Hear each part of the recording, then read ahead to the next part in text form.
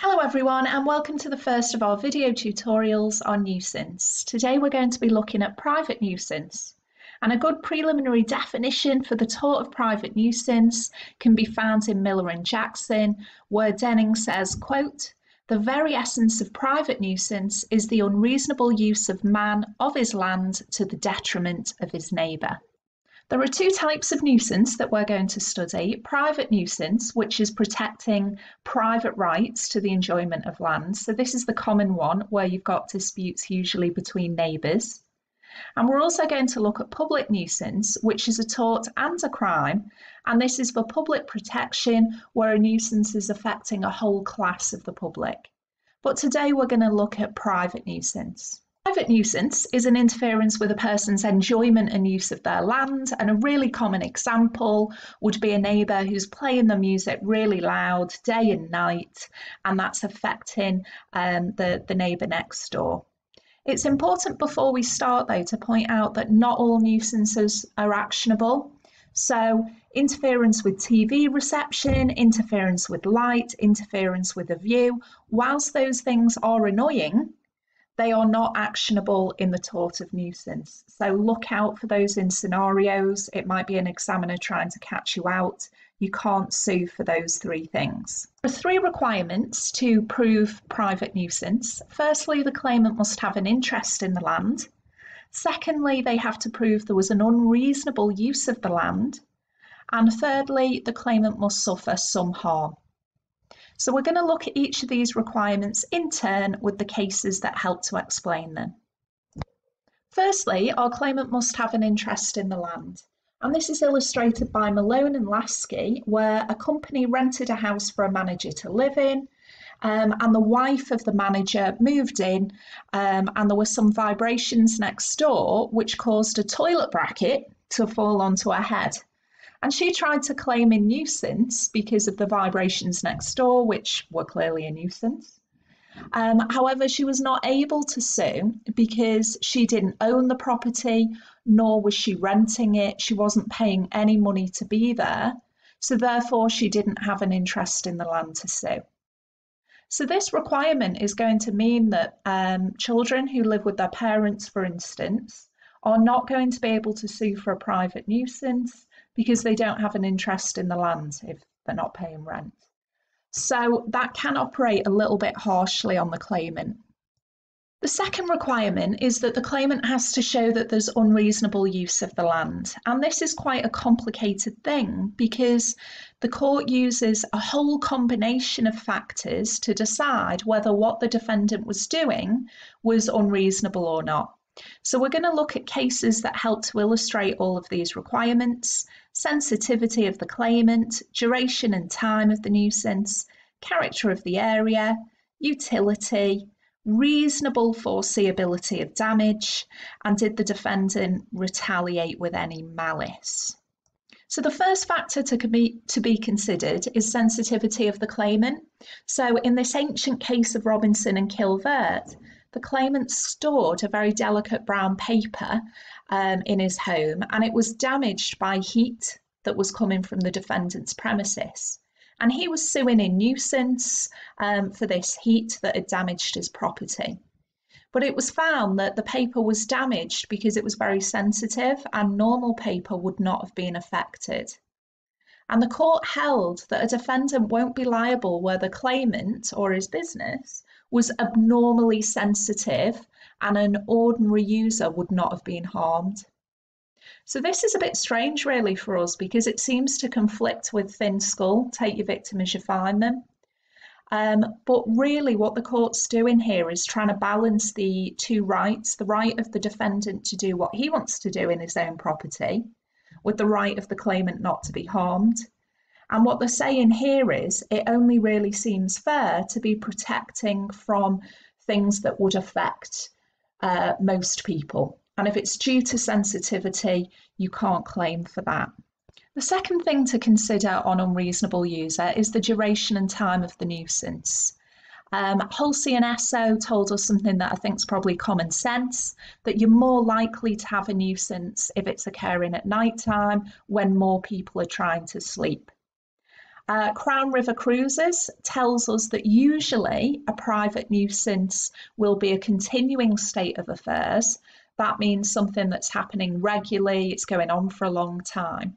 But it can be a one-off event. So in River Cruises, it was a one-off firework display was held to be a nuisance, but usually more likely to be if it's going on every night for weeks, for instance.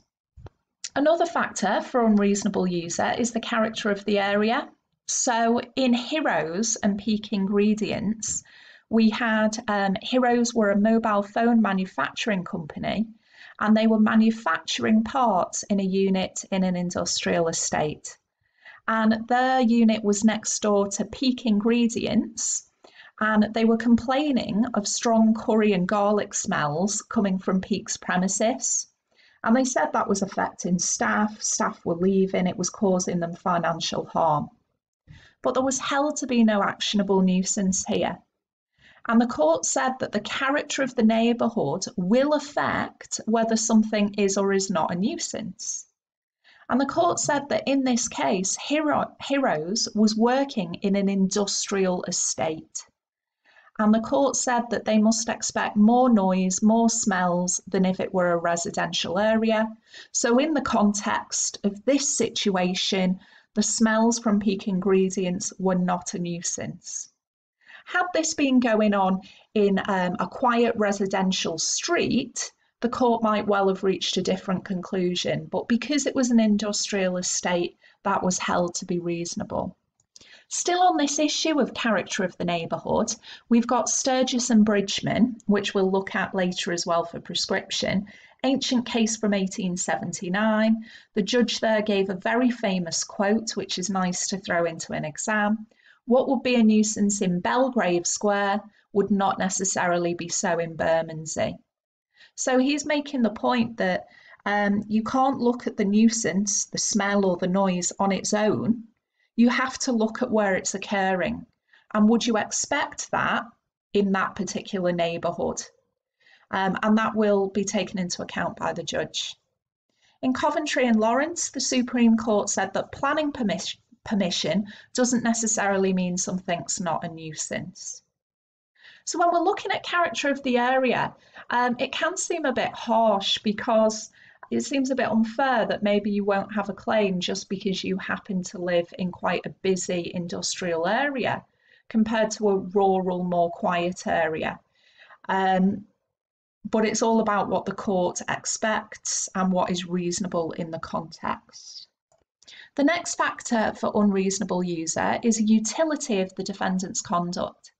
And this means that the judge is going to look at whether there was any utility or usefulness. So was what the defendant was doing, did that provide any sort of service to the community that sort of justifies a bit of disruption? So Miller and Jackson was a case where the claimant was hit on the head by a cricket ball that had flown over the fence, and the claimant was trying to sue in nuisance. But the court held here that there was a public interest in having a cricket ground for sport, for entertainment, and that outweighed what was actually quite a small risk in this case. So you've got to also look at whether there's anything useful coming out of the nuisance itself. Our next thing to consider here is that the type of nuisance must be reasonably foreseeable.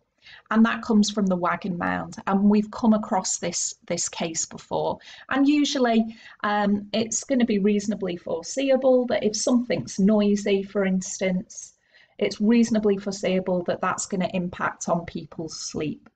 The next factor for unreasonable user is malice, and this case from 1893 involved the claimant who was a music teacher, and they were giving music lessons in their home, and the defendant who lived next door found the lessons very annoying. There's nothing worse than a recorder being played by a kid, I can assure you of that.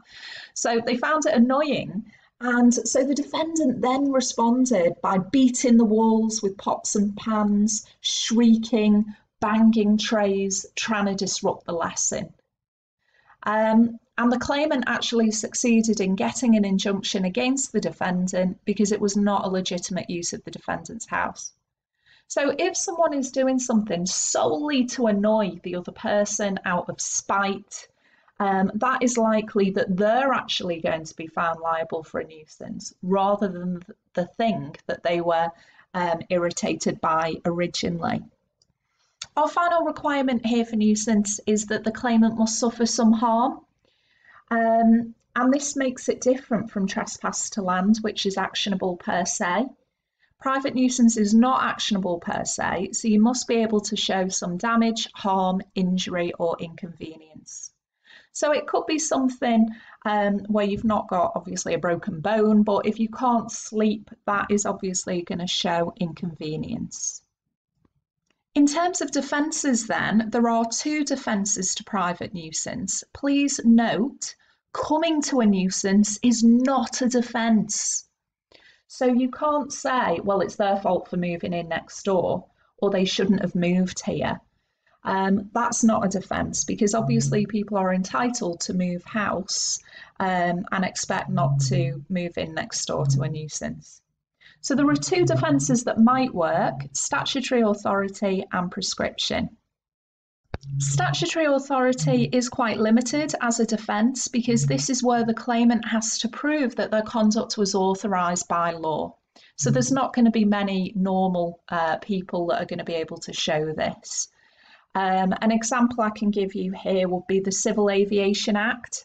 So this act allows aircraft like EasyJet planes to be flying over your house, and you are not able to sue them for a nuisance because their conduct is authorised under statutory authority, this act. But this won't really apply to most people. So for most people, they might want to try the next offence, which is prescription. Prescription is quite an old-fashioned offence where the defendant is saying that he's acquired the right to act in a particular way because they've done so for 20 years or more. Classic case on this is Sturgis and Bridgman from 1879. And our defendant here ran a confectionery shop which operated a noisy pestle and mortar. Look at the date. It had done so for over 20 years and there'd been no neighbours for that time, so there was no complaints. Our claimant then built a consulting room for his practice as a doctor next to this noisy shop. He heard all the noise and brought an action to try and stop it. The defendant tried to use the Ancient Prescription Act and said that he'd been doing this using the pestle and mortar for over 20 years. But his defence of prescription failed because the pestle and mortar didn't become a nuisance until the doctor moved in next door. So the 20 years for prescription would only start at the point the doctor moved in next door and not from the point previously. So our principle here is that prescription will be a defence where the nuisance has been going on for 20 years without complaint. In terms of defences then, we've got damages or compensation. Abatement is also known as self-help. This might be that if a neighbour has taken some property, you can take it back. And injunctions as well. So injunctions are going to be the most useful for nuisance because if you're being upset by noise at night, for instance, you don't really want compensation. What you want is the noise to stop. So an injunction will help that to happen. So that's going to be quite key for our claimants. So I'm going to end this video by putting this summary slide on the screen. So you may want to pause it here so you can have a look at the summary of what we've just been through. But basically it's an interference with a person's enjoyment and use of the land. You can't sue for interference with TV, light or a view. You must have an interest in the land. It must be an unreasonable use, and we consider all of these complicated factors. And there must be some damage, and there are a couple of limited defences here. So in our next video tutorial, we'll be looking at the other type of nuisance, which is public nuisance.